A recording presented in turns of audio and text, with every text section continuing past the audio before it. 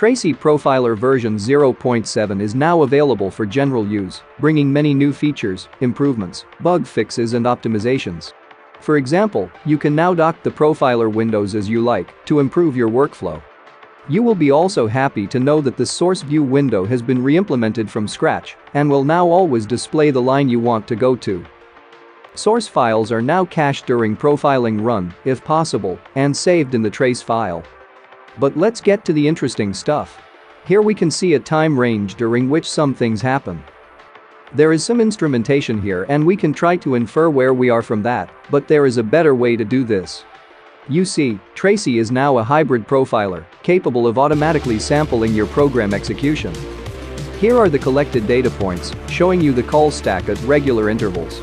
This data is captured automatically if the profiled application is executing with elevated privileges. Currently this is only available on Windows, with Linux support to follow in the future.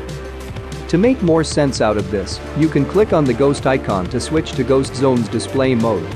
This will graph the functions present in sampled call stacks on the timeline. The dark zones represent inline function calls, or rather, function return locations, which are subject to compiler optimizations, as described in the manual. Be aware of the sampling limitations, though.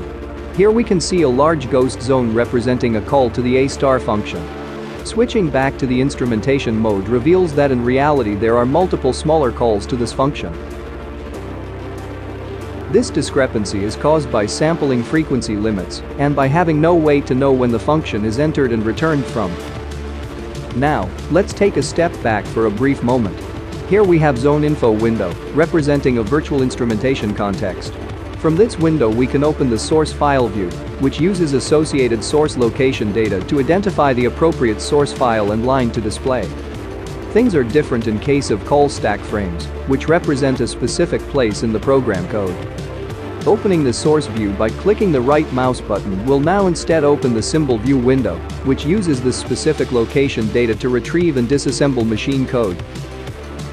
This window operates in context of a whole symbol, which may consist of multiple inline functions and many different source files. This drop-down list contains all the inline functions which were used to construct the machine code. And here you can see all the source files which can be associated with assembly instructions in the symbol. You can switch to another source file at any moment. Some source lines will have a marker showing how many assembly instructions were generated from this line. This is only as accurate as the debugging information and sometimes may be misleading, for example, due to how compiler may unroll a loop. Clicking on the source line will highlight the corresponding assembly instructions. Likewise, clicking on the source location of the assembly instruction will highlight the source code line. This of course also works across different source files. Do note that each source file has its own associated color key. The relative locations option changes the absolute code address to an offset within the symbol.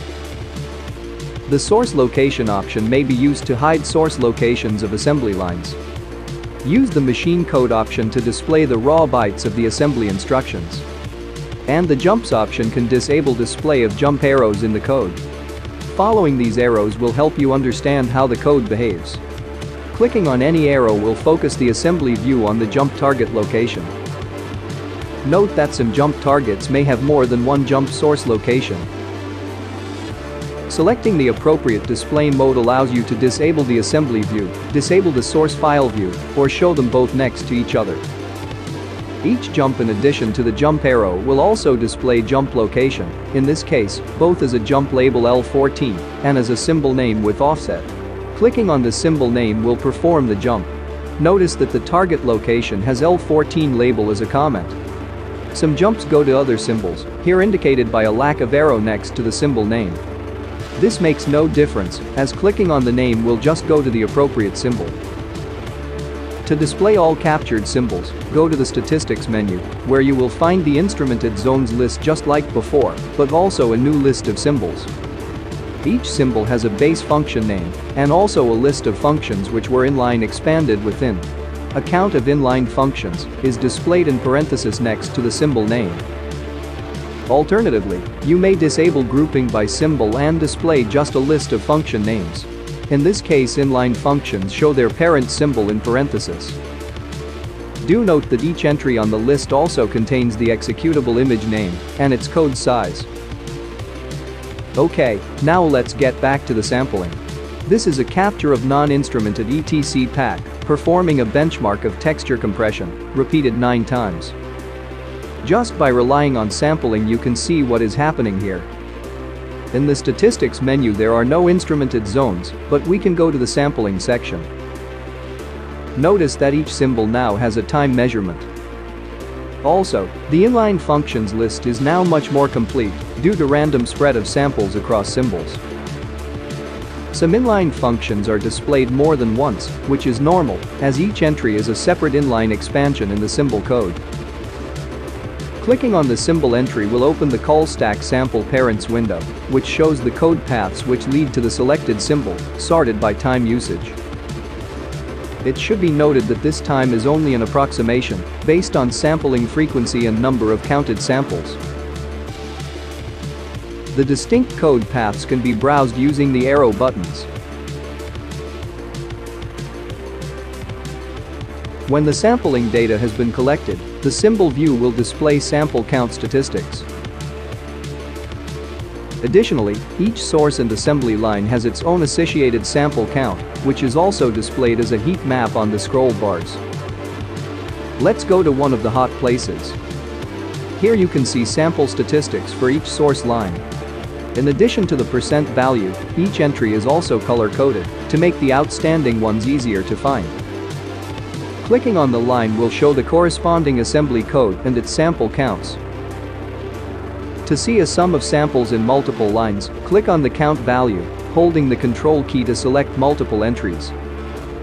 Holding the shift key will select a range. The results are displayed at the bottom of the pane.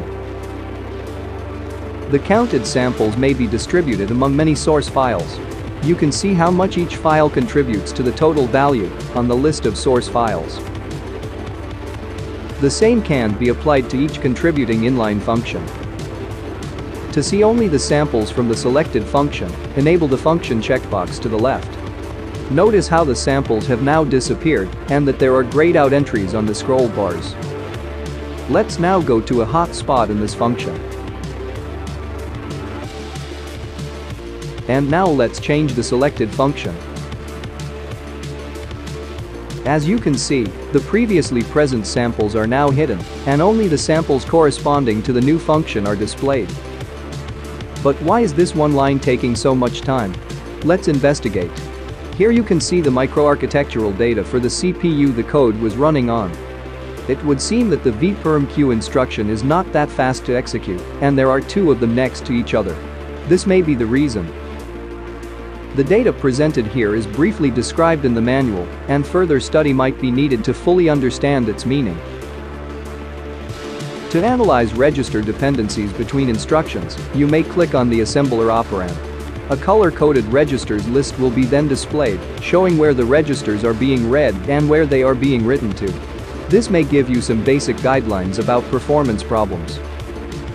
To gain more insight, you may use CPU pipeline simulation tools such as LLVM-MCA. To do so, you will need to extract the body of a loop. You can do so by right-clicking on the jump arrow and selecting the Save Jump Range option. This will produce a text file with the selected assembly instructions. This file can be passed straight to the LLVM-MCA to get the loop execution simulation. Refer to the LLVM-MCA manual to understand the data it produces. One of the most interesting things shown here is the visualization of the loop execution on a timeline. The index column shows 2 numbers. The first is the loop iteration count, and the second is the instruction count in this iteration. We can read from the graph that it takes 16 CPU cycles to go from a dispatch of the first instruction in a loop to a retirement of the last instruction. This shows how much time is needed to execute one iteration of the loop. It is not a whole picture, however, as we are executing on an out-of-order CPU.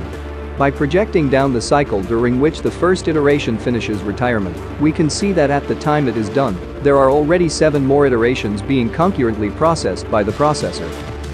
This kind of microarchitectural exploration is critical for achieving the best performance of your program. To match the assembly instructions displayed by the profiler to instruction counts displayed by external utilities, you may click on the address column, which will display instruction counts instead. Right-click to revert. OK, now let's see a practical example. The A-star path-finding algorithm is fairly complex and can be difficult to optimize just by looking at the code. Furthermore, the code execution profile heavily depends on the input parameters. Some cases are extremely simple to handle, while others involve more processing, or even more. So, let's see what sampling can tell us about performance problems here. Looking at the assembly heat map, we can see there's one extremely hot place, which has a big impact on the algorithm speed. And here are the assembly instructions, 2 conditional jumps. Let's see how it looks in the source code. Aha! The comparison operator alone takes almost half of the execution time.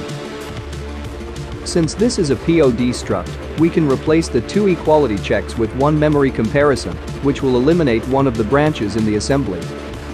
Here is the improved code, looking much less readable, but what about its performance? As we can clearly see, this change is certainly a big win.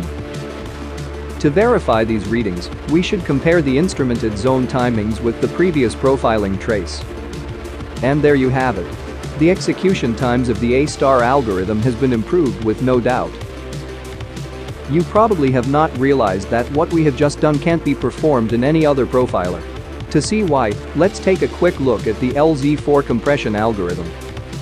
The base compression function does very little work. In essence, it calls an appropriate inline function to do the heavy lifting.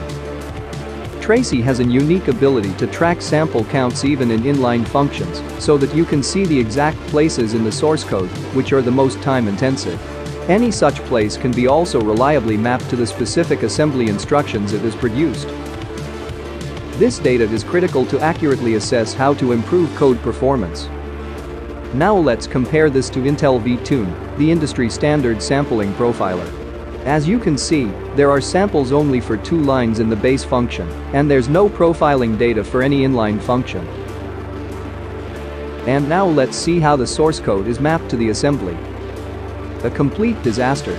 All the assembly instructions produced by the inline functions have been assigned to a single source line in the dispatch function. This makes it totally impossible to get any value from the obtained results. Well, you may work around that by disabling inline expansion, can't you? Absolutely not. This would completely change how the code is optimized and how it performs. This has been just a quick look at the sampling functionality of the Tracy Profiler. More detailed description of this feature, as well as other things that were improved, can be found in the user manual. Do certainly take a look, and you will find some surprises there, for example support for OpenCL profiling or Z-standard compression for traces. One other thing worth mentioning is the migration of the Tracy source code repository from Bitbucket to GitHub, which provides much better facilities. If you enjoy using Tracy Profiler, consider leaving a tip on GitHub sponsors. It will make the next version even better. Until then, happy profiling.